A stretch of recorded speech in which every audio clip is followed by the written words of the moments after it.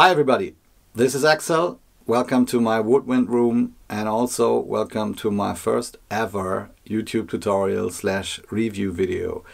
The reason why I'm doing this is because lately I was asked by a German woodwind and brass magazine to write a tutorial on the topic of how to mic the clarinet. I did that, I did some research, checked out some microphones, did some recordings with them.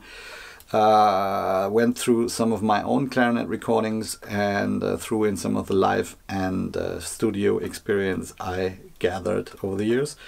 And once the thing was finished, I thought, well, now I have the recordings, I did the research, so why not do this tutorial video in order to help you guys if you're looking for buying a microphone specifically for clarinet, or if you're wondering how to mic the clarinet best.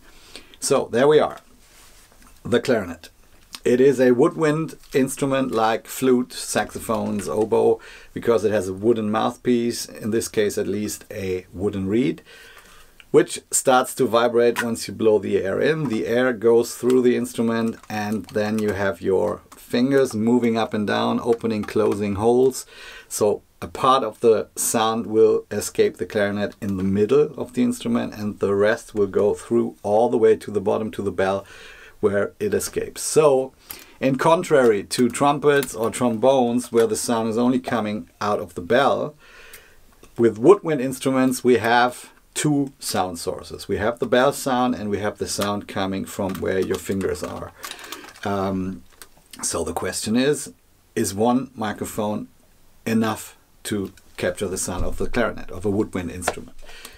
If you imagine somebody playing a clarinet in your living room, you're a few feet away from him, you hear the clarinet sound, your ears capture a mixture of the bell and the middle sound coming from the clarinet, mix them together, and you might think, wow, why not take only one microphone, because it sounds good as I hear it. So is one microphone good enough to capture the sound? Yes, it works if you're in a good room. So especially if you're in a studio with a dry room, or if you have a studio room which is giving you a nice room tone which you want on your track, then one microphone can work, but you have to keep a certain distance to the clarinet. So you can't put it close here or close here. That won't be a balanced sound. You have to get a little distance and then maybe check out a good angle where you capture the bell sound or the middle sound of the clarinet. So even two or 3 meters away from the clarinet could give you a nice balanced sound. Will give you a little more of the room tone on the other hand. So that works. The way I do it here in my woodwind room, if I'm recording clarinet in 99% of the times, I use a studio microphone, only one. I use a ribbon microphone. This is an AEA R84 studio ribbon microphone. What I like about ribbon microphones specifically on clarinet is that the ribbons give you a warmer tone than maybe a large diaphragm condenser would give you. Because the ribbon characteristic already gives you like a slight roll off on the high frequencies and or even on the high mid frequencies. So it gives you a warmer tone, which I think is good for the clarinet, which has a warm tone anyway. I don't need the overtones that a large diaphragm condenser might give you. So what I do, I point this microphone to the middle, or to a mixture between bell and middle of the clarinet, and that works for me pretty good. This is how this AEA ribbon microphone sounds.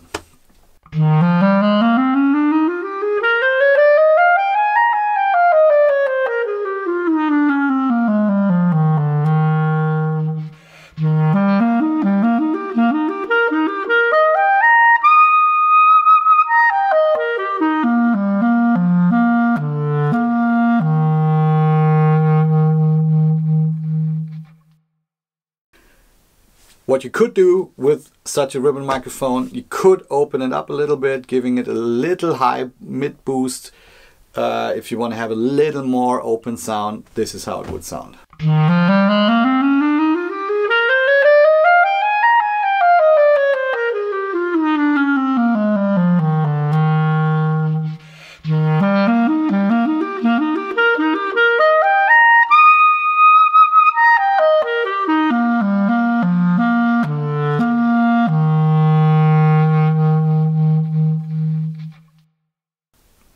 Okay, so when it comes to miking the clarinet in a situation where there is a drum set player next to you, or a trumpet player, or a loud PA system, so you will have spill on your microphone if you're far away from the clarinet, you might think, okay, I need to get closer to the clarinet with the microphone to capture more of the clarinet.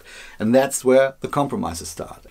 So there is a quick and dirty version of miking the clarinet if you are on a live stage, maybe not for studio recordings, but for just amplifying the clarinet, maybe in a Dixieland band setup, or if you're playing with a rock and pop band.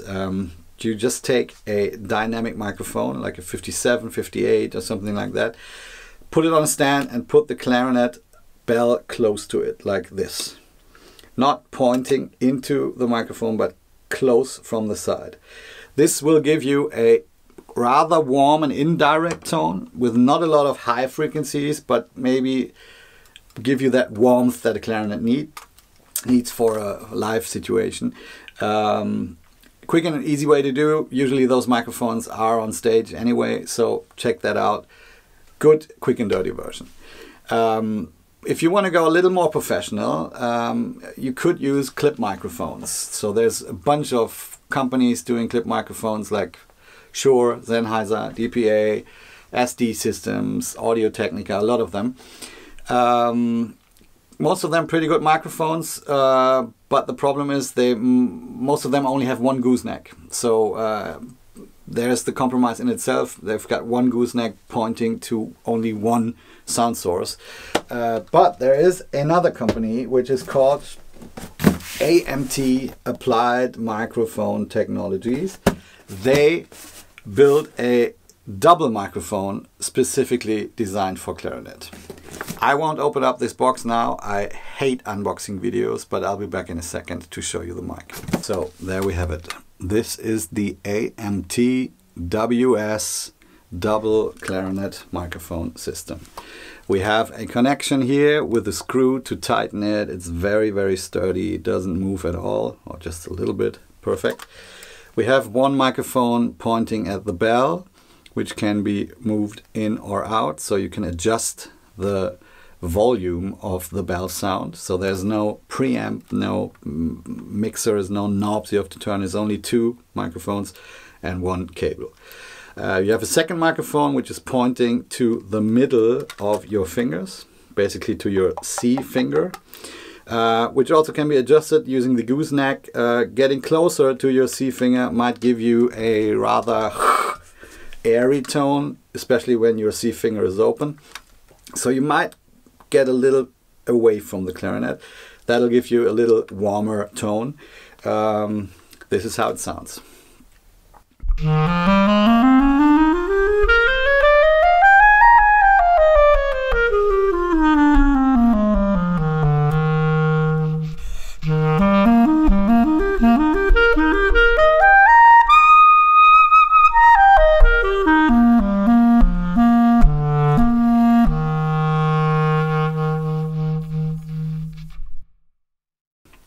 Okay, so this was flat using no EQ at all.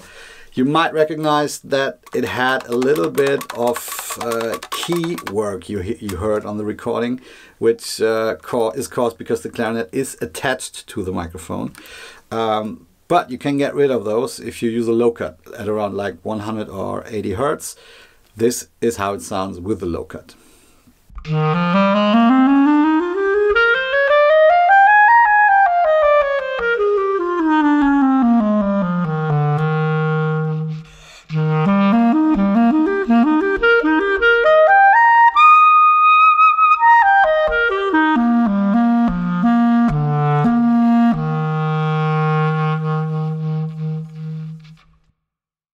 So, if you compare this audio sample with the audio sample of the AEA ribbon microphone, I think there's not much of a difference. So if you're looking on your budget and thinking, well, only get one microphone maybe for both live and studio use, then the AMT, I think, is a very good option to have. There is one thing, practically, having this microphone on the bottom, and if you want to use a normal clarinet stand, it won't work. So even if you bend it out, still this thing is in the way and might get damaged. So you might get a clarinet stand which you can attach to your microphone, which is a little higher than the floor. This is not a critique, it's not a problem for me. Sound always comes first. Good microphone, definitely a good one. So if you are on a loud stage with loud drums or a loud PA system, you'll get spill on your clarinet channel, because the clarinet is a quiet instrument which uses a lot of gain. So you'll amplify not only the clarinet but also the spill that you get on your channel. So I was looking for ways of getting rid of the spill, especially when using in-ear monitors, because it was annoying to me. And I found a solution. I found this one.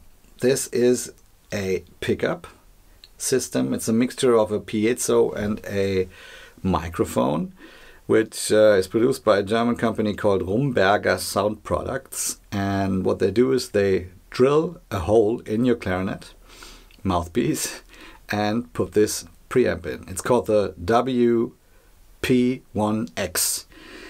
So now, if you're a classical clarinet player and you have your custom-made mouthpiece, your holy mouthpiece, then okay, I understand if you don't want to have a hole in your mouthpiece. In my case, I'm a doubler. I don't have the perfect clarinet sound. I just ordered my mouthpiece again. I'm playing a Van Doren, so I can easily replace it. I just bought it online again, sent it over to the guys at RUMBERGER. They installed the pickup. It came back, and actually I don't feel or hear a difference between the mouthpiece with or without the pickup. So in that situation, I don't care. It's just a plain mouthpiece with a pickup in there, no problems. So what this pickup gives you is a very, very direct, loud line level of your clarinet without capturing any spill at all, because it captures the sound inside the mouthpiece, not outside like a microphone would do. This is how it sounds.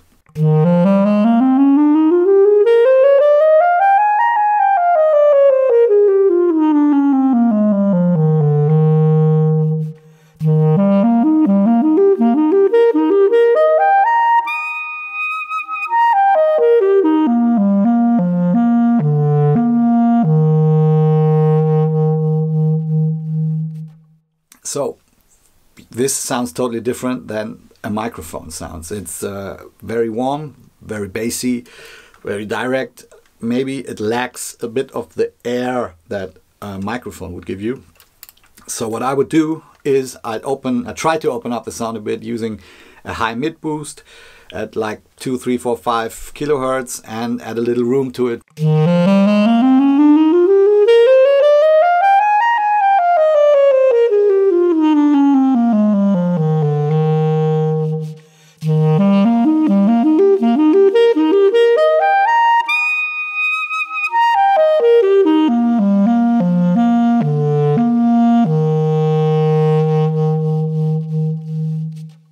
So these are my ways of miking the clarinet. I hope you guys enjoyed the video, and if you've got any questions to it, or if you got any topics that you would like me to make a video about, woodwind related, saxophone, studio, in-ear, all the stuff a woodwind player might want to ask, leave a comment below. Make sure to subscribe to my channel, and I say bye bye.